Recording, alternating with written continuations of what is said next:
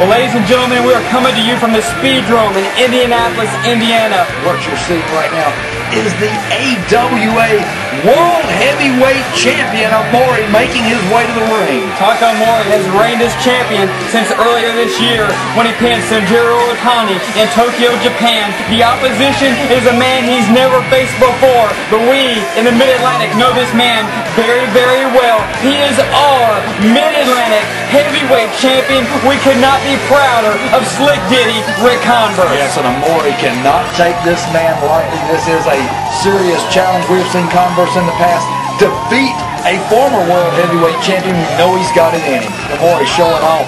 We know why he is the AWA World Heavyweight Champion. Converse slings him into the corner. Wait a minute.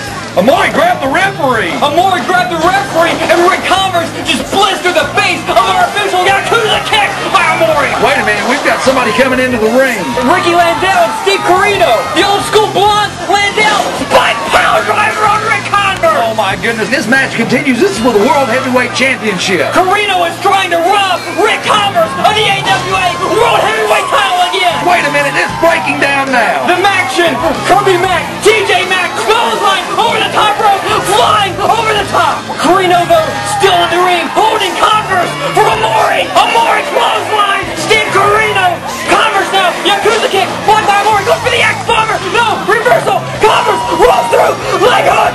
2, 3. My God, right now. Ric Converse. He just bent the shoulders of Takao Omori. That Kevin. Ric Converse. He just won the AWA World Heavyweight title. Look at this.